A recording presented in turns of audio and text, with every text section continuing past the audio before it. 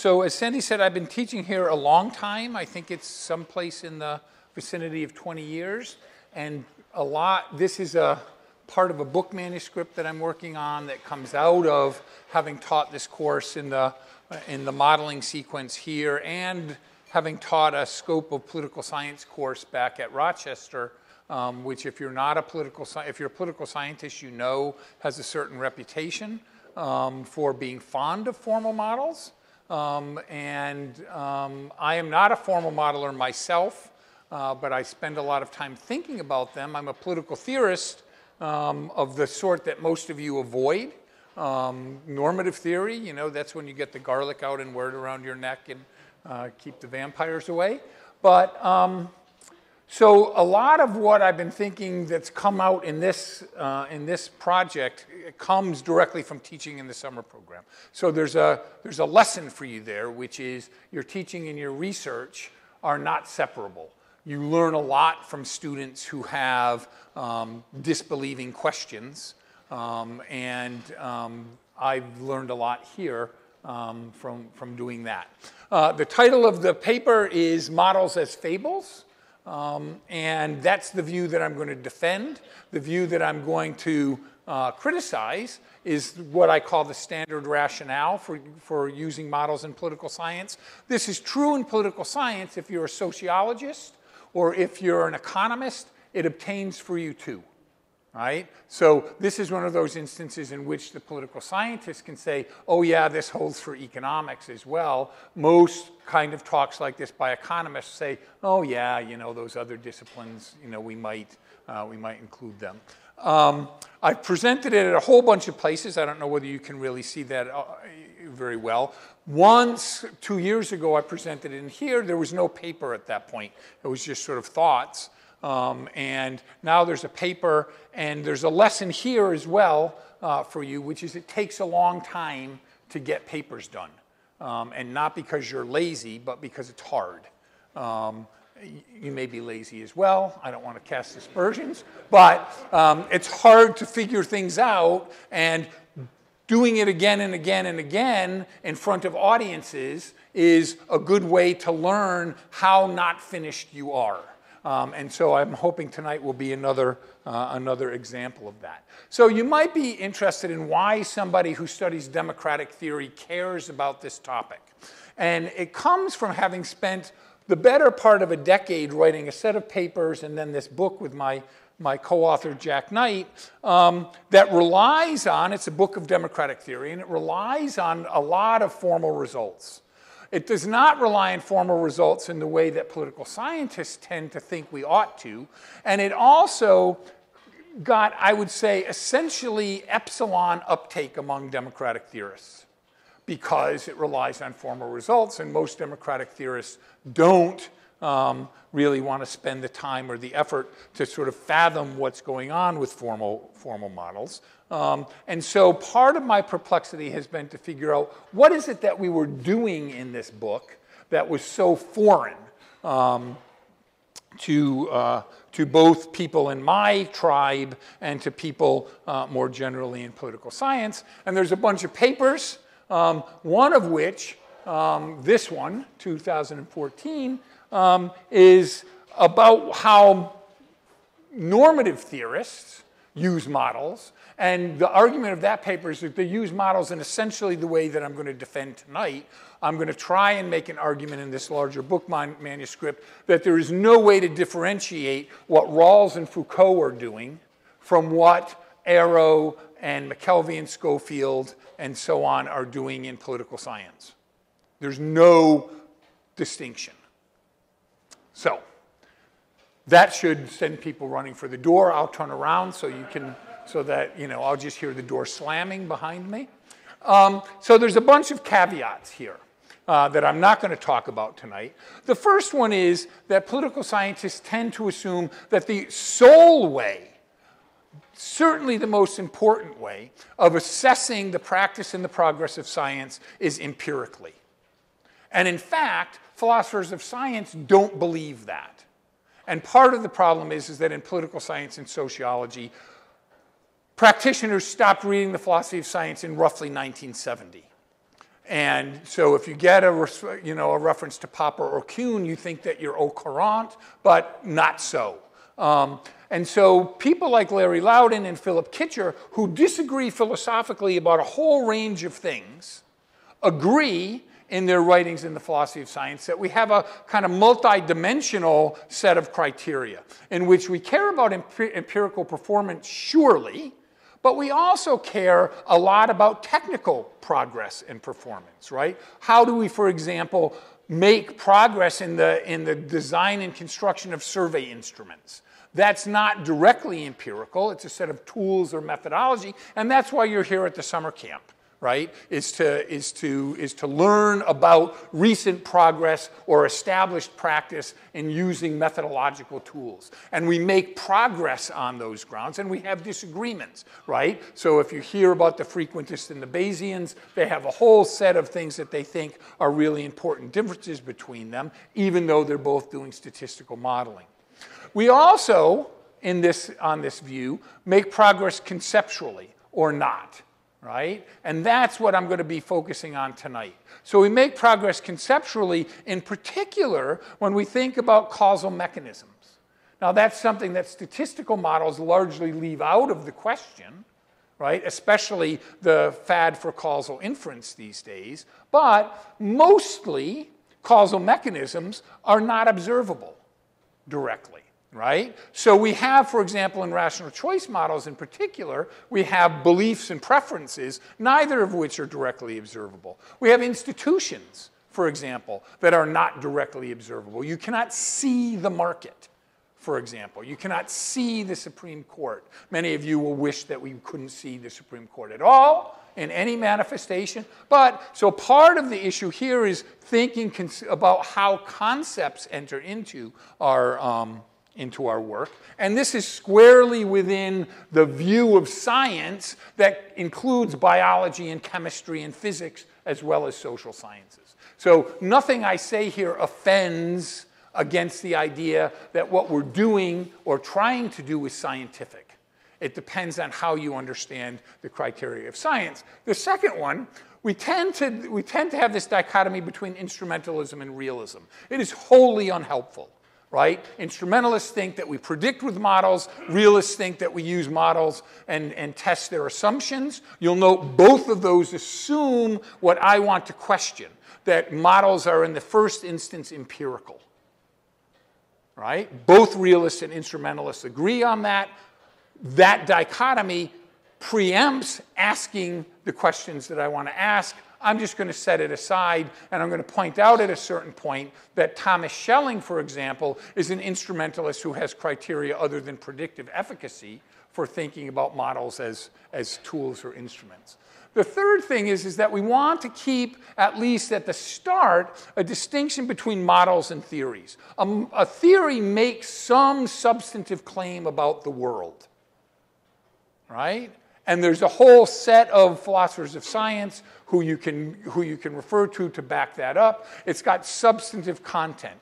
My argument is that models tend to not have substantive content in the first instance, and that they do not make substantive claims about the world, that in fact that they're useful for conceptual purposes, that they're going to tell us how to think about and how to talk about, say, rationality and institutions, which is the focus of the formal work that I'm going to talk about tonight. And the fourth thing is, I'm not going to talk at all about your logits and your probits and your, all that kind of stuff. Don't care, right? So if that's what you think you're going to get, there's the door. I'm going to talk about the two families of formal models that are most prevalent in political science, namely social choice or collective choice models and game theoretic models. So this is solely about the status of formal models in political science, in sociology, where they tend to be used less, not non-existently, and in economics, where they tend to be used even more. So I have two tasks. And the first task is a critical task. I'm going to show you that the standard rationale is in fact standard, and that it leads us astray, and that it is unsupported by actual practice in modeling politics and society. that if you think the standard rationale, which is, I'll describe what it is in a minute, is true, you're going to be unhappy when you actually look at what people actually do with models. And that's what I'm going to do there. And then I'm going to give you a plausible alternative, because I think the only thing to be said for the standard rationale is that we haven't thought hard enough about what we're actually doing, right? So mostly in political science departments, political scientists are busy telling political theorists that they don't know what they're talking about. Tonight's lecture is formal theorists don't know what they're talking about, quite literally. They misunderstand what they're doing at a fundamental level. Nothing I say, let me repeat, nothing I say is meant to or has the consequence of denigrating the use of formal models in political science. The question is, why are we using them? What are they good for? And how do we understand that, right? So I think the bottom line here is that political scientists are led astray, even though they think people like me, political theorists and philosophers, are just a waste of slots and faculty hiring, and don't want to have anything to do with philosophy or political theory. They are held captive by a philosophical view, positivism, that in the 1960s, when political scientists were embracing it, had already been thrown out by the philosophers who had developed it. It's an embarrassment, but there you go. If you're embarrassed so much. So here's the thing. You can use formal theory, or you can be a positivist. You can't be both. I urge you to keep the models and ditch the positivism. You want to ditch people like me? Ditch me. So I'm going to give you a plausible alternative, and that's going to be to say models are like fables, quite literally like fables. The critical task. So here's the standard rationale. The standard rationale for using formal models in political science goes like this. You construct a model. You solve it, right? You give a deductive proof. You find an equilibrium if you're lucky. Usually you find a slew of equilibria, and then you tell a tale about why one is the outcome of the model. And sometimes you find that there's disequilibrium. But then you take that, you treat it as an empirical hypothesis, you test it against data beaten into submission by some causal or statistical model, right? Here's smart people who say this again and again, who say it in your lifetime. John Patty and Maggie Penn like this sentence so much that they say it 3 times in the course of the same book, the literal sentence. And it's a good sentence, right? It's descriptive of what political scientists think, right? We derive hypotheses, we treat them as empirical predictions, we test those predictions against the world, we may have a division of labor, we may not get good tests, et cetera, et cetera, et cetera, but that's the gold standard for what we're doing. And all of these people have gone off to do other things besides that prediction and testing, right? John and Maggie are writing about legitimacy in this book. Becky Morton's doing experimental work. Scott DeMarchi has given up the ghost, I guess, on game theory and is doing complex systems. All good stuff, but they're not doing this. And they use these sentences mostly to say, well, I'm not going to do this, but this is what you should do. This is bad advice.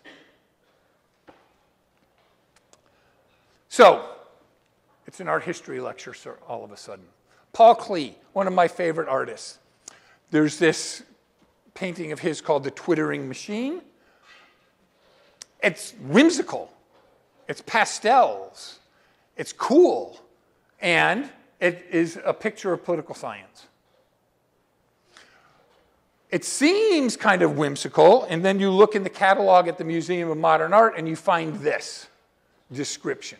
Right? You see that the birds or the fish or whatever they are tied, and there's a hand crank, and there's a pit, and it looks like they're trying to lure people or unsuspecting subjects over the pit. This is political science because that's the methodological debate about how we use models. We've been lured over a pit, we've fallen into it, and we can't get out. You think I'm kidding. Except we don't really do the things that they're twittering about. We talk about them. Examples. How do we justify using experiments? Experiments are a fad now. Everyone wants to have an experiment. And we want to have experiments because we believe in causal inference of the Rubin-Holland sort, and that's a mistake. But we use experiments because why? Because we can test the predictions of formal models, or we can test the assumptions, the behavioral assumptions of formal models. Right? And you can go to these sources and find essentially the same statements. These are the rich and famous in your discipline, right? These are the people who have the targets on their backs that you should be taking aim at. Instead, you have old guys like me taking aim at them. Here's the second example. How do we justify spending NSF funds on the EITM program? Again and again and again and again and again, we justify that by testing the predictions or the consequences of formal models empirically. So it's not just that John and Maggie and Becky and Scott all talk about this way. It's built into the practices of the discipline these days, right? The experimenters now have their own section at APSA. They have their own journal. They get into the AJPS and all of this stuff. And there may be good reasons to do experiments. Testing formal models is not among them. There may be good reasons why we want to spend money on the EITM program. Testing formal models is not among them. Right? So part of this is important because this is NSF money and we want to be able to actually say what it is that we're doing with taxpayer dollars. Right? It should make a difference that we get this right. So the problem for the standard rationale, there's a whole set of formal models that don't make any predictions whatsoever. I think that that set can expand to include all formal models. That's a question that I've argued with people about before. But the Nash bargaining model, Arrow's theorem, Schelling's checkerboard model of residential segregation, Akerlof's market for lemons, and this paper by Banks and Kiewit of candidate entry into US congressional elections, one of them is not like the others. The first four all won the Nobel Prize. So we're not talking about lightweights here. We're talking about people who do political economy of the most rewarded and recognized sort. And we're talking about Banks and Kiewit because that's the paper that Becky Morton uses to justify the standard rationale in her book from 1999 or whenever it is, Methods and Models. And the paper that she picks to say that we do the standard rationale, that we derive equilibria, we treat them as empirical predictions, we test those predictions against causal models, does not do what she says it does. That's how blinded we are, and Becky is a friend. She's smart. This is how deep the philosophical, misleading philosophical views have gone. And, by the way, I'm not saying anything here that I either haven't said in print or that other smarter people than me have said in print, right, about all of these models. I'm not going to talk about these models. I'm going to talk about the University of Rochester. They say, right, I went to Catholic school for 10 years. Charity begins at home. There you go. So the University of Rochester is responsible in large measure for populating political science with formal models. And my colleagues do a lot of this, right? And they think they know what they're doing. And when I look at what they're doing, I think, well, not so much. So what I want to look at is the most important contribution of Rochester political science to the discipline. And I'm going to think about these as research traditions. And I'm going to point out that there's lots of debate within this tradition over models and methods and all of that kind of stuff. So I'm just dipping my toe in here and saying, here's another argument. I gave this in the department a year ago. Didn't go that well. Well, I thought it went swimmingly. They didn't think that it went swimmingly.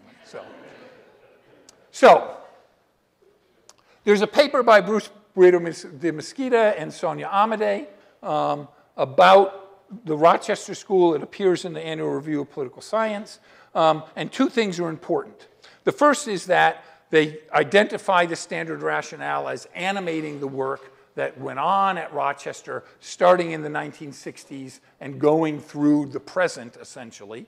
And the second is that the most important substantive focus was a set of models and arguments about disequilibrium in politics, mostly shown in spatial models, but not entirely, and about how institutions constrain that indeterminacy in politics.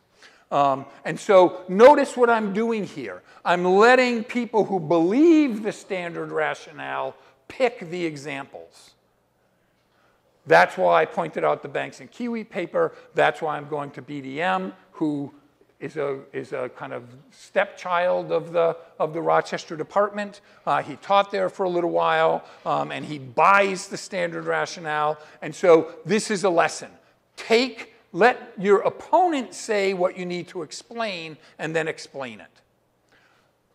They are committed to the standard rationale, they just don't practice it. This is the substantive focus. The models are incredibly important and insightful. They help us understand politics in deep ways. So again, nothing I'm saying suggests otherwise, suggests that there's not value in these models. So here are the turning points in this tradition. You have the McKelvey-Schofield models. McKelvey was a PhD student at Rochester. Norman Schofield was an economist in England who was brought over here by Bill Riker, who is in a rationalist department, the ancestor who we all worship. Then we have, and that shows rampant indeterminacy in a multidimensional policy space, right? Essentially, you can get from any point in the space to any other point in a finite number of moves and in an institutionally unbound or a minimal institutional environment. The second paper or contribution is Ken Shepsley, who's slightly behind McKelvey, who says, wait, we don't see that in the world. We don't see that kind of indeterminacy. But we see how institutions constrain indeterminacy, and he develops this idea about structure-induced equilibria, right? That shows how in especially legislatures, but in other institutional forms as well, rules and roles constrain the prerogatives and the preferences and the information of agents in various sorts of ways to give us stability, to do away with disequilibrium outcomes. The third thing is what you don't want to have happen to you. Bill Riker comes along and says to his PhD student, Ken, not so fast.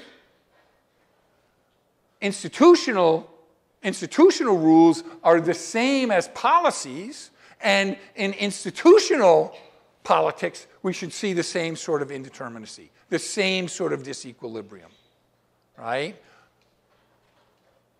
You don't want your advisor to do that. Or at least you want him, as is the case here, to be wrong.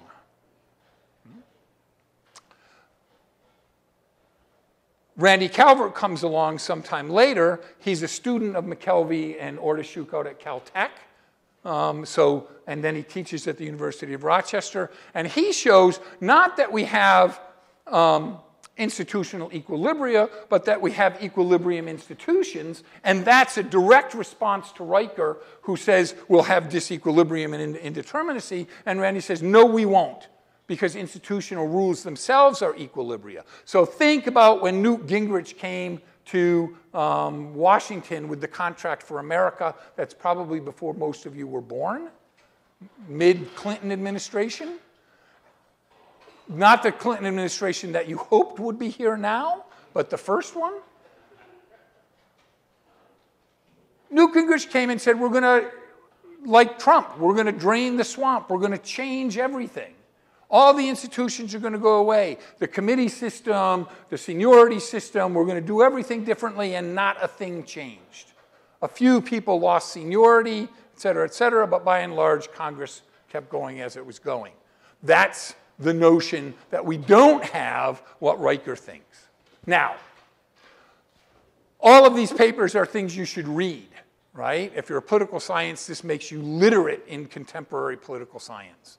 This is incredibly important work. It allows us to think hard and seriously about what institutions are and how they work at a very abstract level. So you don't have to think about Congress or the courts or the executive branch. You can think about institutions as a thing, as an entity, right? The problem here is that with this substantive focus, there is not an instance in all of that 20-year debate in which any of those turning points adhered to the standard rationale of construct a model, derive an equilibrium outcome, test that outcome against some data beaten into submission by a causal model. Not one point at which that happens. So the story that BDM and Amedee tell about the Rochester School fundamentally misconstrues the underlying work that they want to celebrate. I think the underlying work is incredibly important. The story told by the standard rationale is, for lack of a better word, false. It does not capture what happens in any of those papers.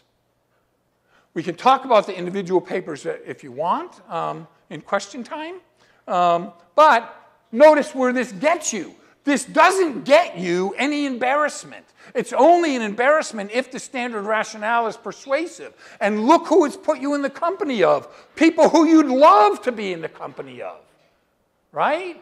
Nash and Schelling and Akerlof and Arrow.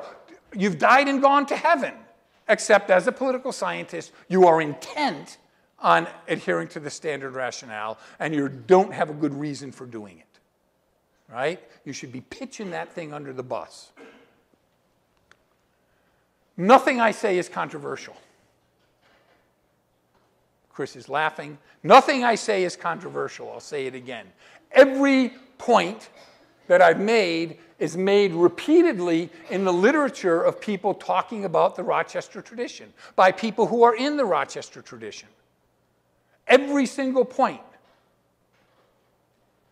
Why is it that nobody connects the dots here? Because they're blinded by bad philosophy of science. I can give you the citations if you'd like. Crable 1988 is a great example, right? It's a 50-page review essay of all the work coming out of the structure-induced equilibrium tradition, looking at congressional institutions and legislative institutions more generally. And at the end, and he says at the beginning, the point of judging any of these models is their empirical performance. And the last paragraph, I think it's the last paragraph, maybe it's the last page, he says, and the models are now approaching testability. 10 years worth of models. It took him 50 pages to just go over the important ones. And they're approaching testability? If your work is that slow, you're in trouble, right?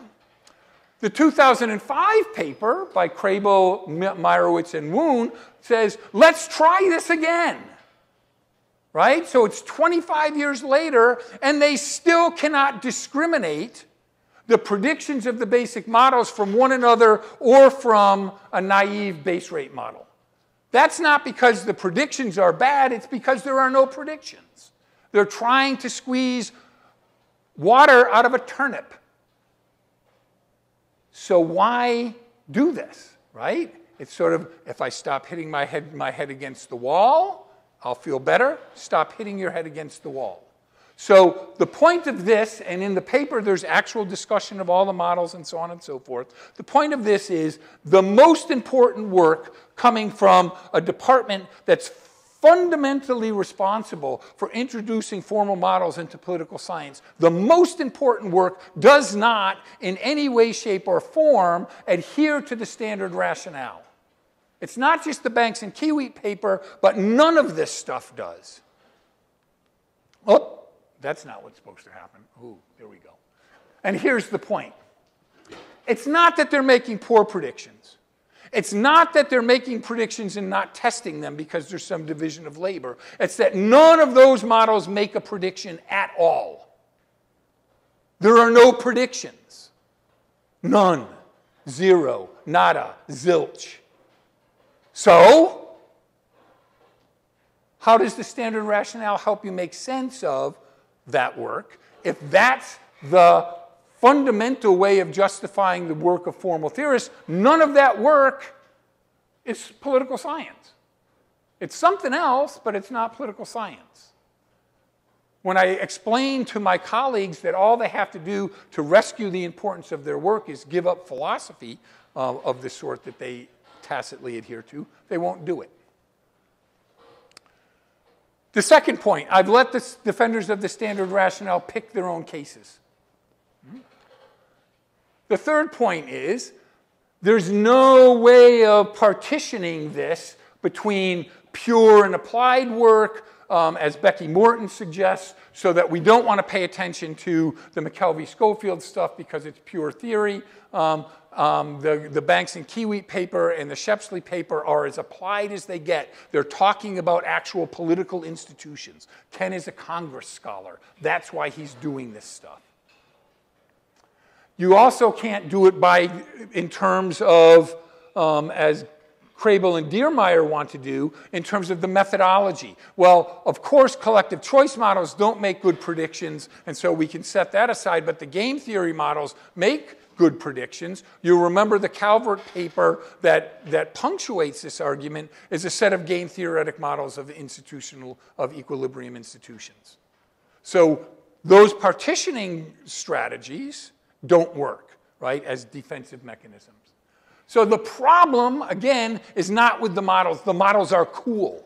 They're really interesting. They tell you stuff that you want to know. They give you a way of thinking about why institutions work and why they work as they do, and why we don't have indeterminacy in politics of that sort. What we lack, I think, is a plausible alternative of why we use models, what we use them for, and that gets me to the alternative view. And that is that we use models as fables. And like fables, we use models for conceptual purposes. Now that's important to think back to the first slide where I said I'm not going to talk about Loudon and Kitcher, who tell you that in chemistry we care about conceptual issues. So we don't need to get nervous here that we're getting far away from the empirical questions, right? Chemists and biologists do this sort of thing too, so you can relax, take a deep breath, the anxiety will pass. Thomas Schelling says this about models. Models are tools. He's an instrumentalist. He's not an instrumentalist of the standard sort that you get from reading Milton Friedman's 1958 paper on the methodology of positive economics, which says that all we care about is testing the empirical implications of our models, right? He's an instrumentalist in the sense of saying we use these models and they actually help us talk about things, right? They help us communicate. And what I think that they help us communicate about are unobservable entities. Now that's going to smell a little bit metaphysical to you, right? We're talking about what kinds of things are there in the world. I'm going to tell you that there are normative concepts in the world. There are concepts like rationality in the world, that we can take them out and we can talk about them and we can agree and disagree. There are institutions in the world that are not observable, and we can talk about institutions, and we can do that with the modeling framework that the Rochester folks have given or supplied us with. Doesn't this sound fishy to you? Ariel Rubinstein doesn't think it sounds fishy, he of the Rubinstein bargaining model. Jan Elster, who is my dissertation advisor and in the interest of full disclosure, I'm not on his holiday card list anymore because he told me I was wrong and I didn't listen to him. He thinks that the models are mostly conceptual. Dan Hausman, who's a philosopher of economics, philosopher of science, who focuses on economics up at Wisconsin, thinks not only that they're conceptual, but that as a consequence, we should see that attempts to empirically test models of this sort are a category mistake. So all of the people who think that we use experiments to test the assumptions or the predictions of formal models are making a category mistake. It's like not having the right sort of variable on the right-hand side of your regression analysis. It's baby stuff that you learn or should learn in your first year of graduate school. But political science as a whole has not learned this. So, what do we mean by models? In order to understand this, you'd have to actually read some philosophy of science. I know that that is anathema to most of you, and surely to most of the people who are your advisors. One of my good friends, Chris Aiken, says, when I retire, then I can think about philosophy of science. Except for the fact that not reading it gets you the situation that we're in, where people are holding dear to a philosophical view and doing something completely different, and if anybody paid attention, we should all be embarrassed. So we have at least 3 views, interpretations of models. We have a set of people who advocate those interpretations. We have the question about whether we want to treat them as linguistic entities. We have a question about whether models can be true or false or not. And we have a question about whether they sustain this distinction between theories and models that I said was important at the outset. And that's going to be important because we use our models and they contribute to our theories. They just don't contribute to our theories in an empirical way. So the syntactic view, Deborah Satz and John Farragon, Keith Dowding, all friends of mine, think that we have models, that they have a syntactic structure, that they make true or false claims about the world, and that there is no model theory distinction because they don't really talk about models at all. They just talk about theories. The semantic view that comes from not Richard Gere, Ronald Gere, and my 2 colleagues, Kevin Clark and David Primo, say, no, models are not linguistic entities. Now, they don't want them to be linguistic entities because they want to say that models can be useful but not true, right? And if they're not linguistic, if they're maps, then we're not making statements about the world, then we can't have truth value assigned to them. And they don't have a model theory distinction because on the semantic view, a theory just is a collection of models, right? So my initial statement that models are substantive theories are substantive claims about the world is a contentious statement. Clark and Primo, who have offices on the same hallway as me, think the exact opposite. I do not care here whether you believe what I say. I don't want you to believe the standard rationale, or I want you to refurbish the standard rationale so it's vaguely plausible, or you could come up with some other alternative. The point here is not to get you to believe and take my position. The point here is to get you to think about what you're doing, to use your time thinking about methodology in a kind of productive way. The view that I believe is this predicate view. It says, yes, models are linguistic entities. They are essentially conceptual or definitional, so that we say, here's what rationality means in this or that circumstance. Here's what institutions mean for this purpose or that purpose. They cannot be true or false, except in the trivial sense that a definition is true, right? It's true by definition. So not very helpful to think about truth or falsity, and it allows us to think about this distinction between theories and models. And we're going to go along to that. I'm going to suggest that you like the predicate view. If you don't, knock yourselves out. So I gave you a bunch of philosophers and philosophers of science who think that we either have to have the semantic view or the syntactic view. Nancy Cartwright is a famous philosopher of science who you should read, University of California, San Diego, who thinks that both of them represent vending machine kinds of views of models, which is you set the parameters, you put in your quarter, you push the button, clunk, clunk, out comes the solution. She thinks that that fundamentally misunderstands how hard it is to make models and how important it is to make models. But both of them have that fundamental impulse to think about empirics as the way, or the way that models represent as being fundamental. This distinction, some people who take the semantic view think that the predicate view is not sufficiently distinct. I think it's distinct in precisely the way of saying we use models for conceptual purposes and not for empirical purposes. Kevin and David go on and on and on and on about how maps, their analogy, represent or don't represent the world. I think, in fact, none of the models that I've talked about so far that I've mentioned actually represent the world at all. They represent certain kinds of conceptual issues, and they allow us to talk about those conceptual issues. Again, two families of models, social choice and game theory. We'll skip that. Models as fables. Nancy Cartwright has a lovely paper called Models as Fables. And I read that paper and I thought, this is really smart, right? And her claim is the following.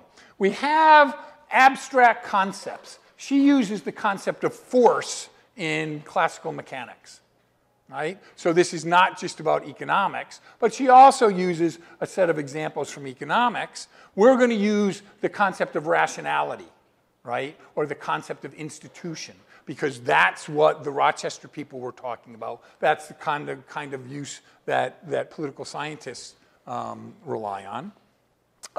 And that what a model does is take us from some abstract concept of rationality and allow us to say, in this circumstance, with these parameters, in this kind of context, here's what rationality means, right? It's a conceptual move. It's moving from abstract to concrete. So everything that you've learned about how formal models are about moving from concrete to abstract gets it exactly backwards. So here's what you have to do, right? You read Nancy Cartwright and you think, well, she's a weird philosopher. So I thought, is this true? Is this how we think about fables generally? And I did this funny thing. I went to the library. That's that brick building over there, and it has these things in it called books. And there's a book there by a literary critic, H.J. Blackham, called The Fable in Literature, that starts with Aesop and comes to Animal Farm, right? And it talks about all kinds of fables in between, and here's what he says. Fables are stories adapted to generate a conception or to expand, refashion, or refine, or reinforce a conception. That's basically Cartwright's point. And if you read Rawls or Dworkin in your political theory classes, you'll note that they have a distinction between a concept of justice, say justice as a very abstract thing, and justice as fairness for Rawls. And Rawls has a model called the original position, right? And the original position is a way of talking about what we mean by justice is fairness. So we've gone from abstract to concrete. Moreover, a fable is usually focused on a single matter of general character and not about things in general. So we want to know, what does rationality mean in this or that situation, in this or that context? The whole business is to be concrete, to show the kind of thing some conceptual matter is in practice. So, going back to the Banks and Kiwi paper that Becky Morton uses as an example of the standard rationale, the actual way that that paper works is to take on a bunch of people who say observed patterns in the world in which we get weak challengers to incumbent congressmen cannot be rational behavior on the part of the weak challengers or on the part of the stronger challengers who do not enter the race. And what Jeff and Rod do is show that under certain kinds of circumstances, here's our model, it is Nash behavior for challengers of the different sorts to act in the way that they act. They are not making a prediction. They are not doing anything else. There's a statistical model in there, but the model is not meant to test that prediction, the statistics. It's meant to ask the question about what do we think about the conditions necessary for this model to work in the proper way, right? Is it crazy? Is it ridiculously restrictive? What's going on? But for weak candidates to stay out against incumbents and strong candidates to stay out and weak candidates to enter, Nash behavior. Rationality in this context. We can talk about that paper if you want to. Still not working. Here's what you're thinking. You can admit it. It's fine. You will not hurt my feelings. Literary? That's what those crazy political theorists down the end of the hall in the political theory ghetto talk about. The ones that you wear garlic to keep at bay. Yes. Fables. Roger Myerson, Nobel laureate in game theory. When we make social scientific models, we are really constructing fables. Ariel Rubinstein, soon to be Nobel laureate in game theory. The word model sounds more scientific. So this is the Peter Venkman view, right? Right? From Ghostbusters, the Institute for Paranormal Research. If I wear a lab coat, it makes me a scientist, right? If I call it a model instead of a fable, it makes me a scientist. Rubinstein doesn't care about that. He says, sounds more scientific than fable, but there's not much difference. In fact, there's zero difference. Not exactly zero, but close to zero. So it's not just crazy philosophers like Nancy Cartwright.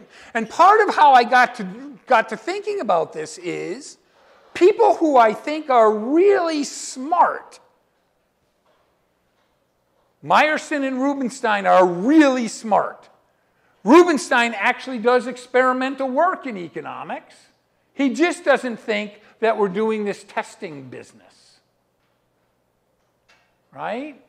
They don't get any better than this. The formal modelers in political science departments are second stringers. They're my friends, but compared to these guys, they're second stringers. Right? It's fact.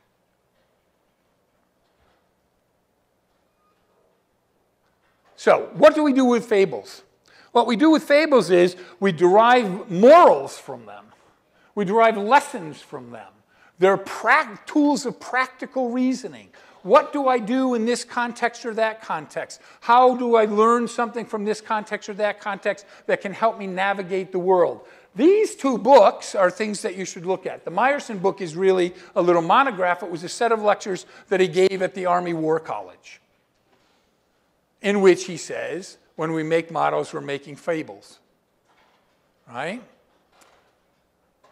This book saves me a lot of work because McCartan, despite the fact that I think he probably disagrees with 90% of the syllables I've uttered tonight,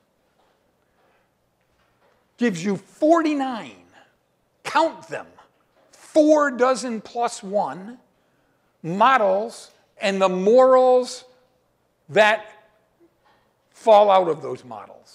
And he sets those morals off in red ink on the second page of every presentation of every model.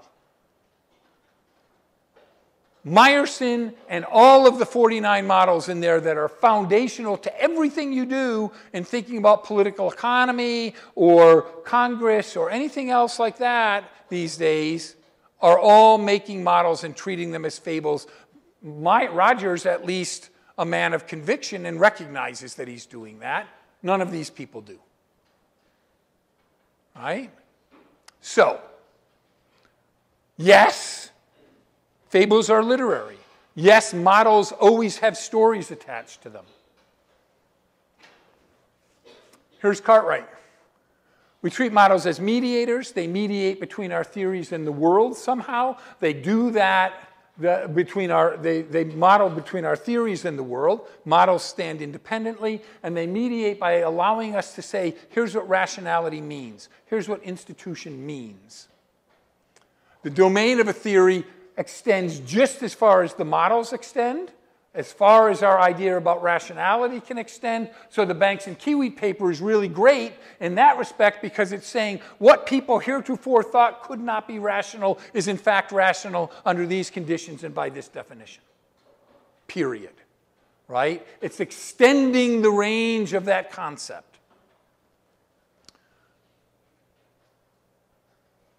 Cartwright is great on this. We have representative models. Your logits and your probits and all of that stuff, in some sense, claim to represent the world. Our formal models don't. They're interpretive models, as she puts it. And it means that what we are asking there is, what does it mean? What does rationality amount to in some artificial circumstance? What does it consist in some artificial circumstance, that circumstance being the parameters of the model. We can skip that. Here's one of my favorite examples of navigating the world. Well, Roger was navigating the world because he's going to the Army War College to try and persuade officers how to think about deterrence. That's really important because if they get it wrong, lots of people die. This is a mathematician, Felix Breuer, I think his name is, at a teach-in at Berkeley after the cops shot down people with rubber bullets in the streets of Oakland during the Occupy days, teaching McKelvey's theorem on the quad at Berkeley at a teach-in about why resistance is more important to democracy than voting. It's great. And here's where you can find it online. But he says, the title of my talk is The Geometry of Majority Vote and the Power of Agenda Control, and its topic was McKelvey's theorem. A surprising result with beautifully intuitive proof that can be made accessible to everyone. It's moral in this context. It's moral in this context is that protest, struggle for the control of the agenda, is a much more important element of democracy than voting. And so what are we talking about now? We're talking about well, we wish we were. Now we're talking about stolen SCOTUS seats. But the political agenda is really about the 1% and the 90%, 99%, and equality and distributional issues and so on and so forth. That's part of the importance here. How do we use concepts in social science? I'll give you this example, and then I'll stop pretty much. John Aldrich, it's a classic. Why parties? If you study American politics, you will have read it. What does he do? In chapter 2, he introduces about 6 or 7 formal models. He does not prove anything. He does not derive predictions. He does not even work them through. He just says, here's what I mean by collective action. Here's what I mean by institutions. Here's what I mean by rationality. Now I'm going to go out and tell you about parties as structure-inducing, equilibrium-inducing structures in the political system. That's what the book is about. The theory is substantive.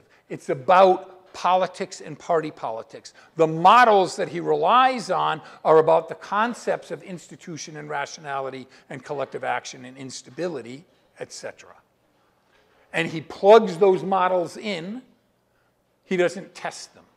He allows him to talk about those things in a kind of consistent way. So we talk about rational choice models, and the bottom line here is that we don't assume rationality and derive predictions from that. as Schelling and Morgenstern say, what we do is we use these models to ask what rationality means, to define rationality. I want these guys on my side. They are on my side, so I'm happy.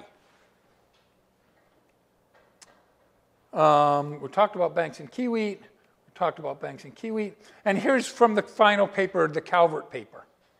Institution, what he's doing is defining institutions as equilibrium outcomes in some repeated game. Institution is just a name we give to certain parts of certain kinds of equilibria. Period.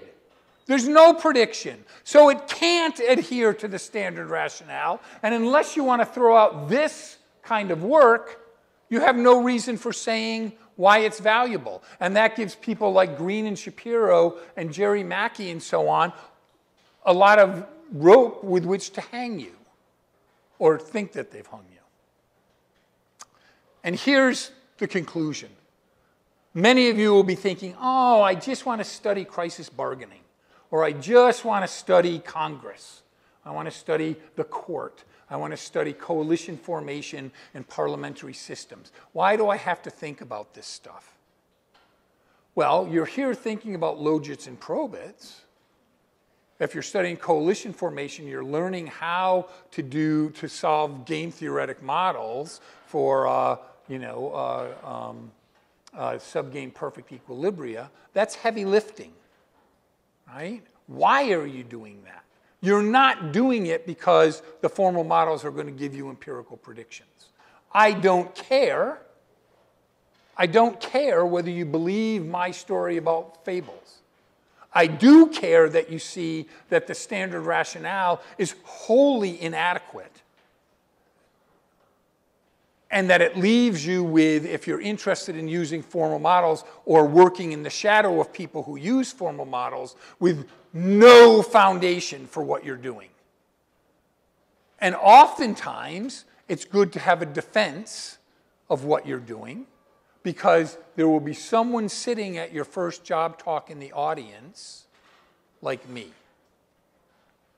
who will ask you, why would I think in terms of these kinds of models? It happened to me a long time ago. It's going to happen to you too. If you're using these models, why would you do that? So the burden of argument is on people who want to adhere to the standard rationale, or who think that they can turn their backs on any attempt to justify why people should pay attention to the work that involves formal modeling. I'll stop.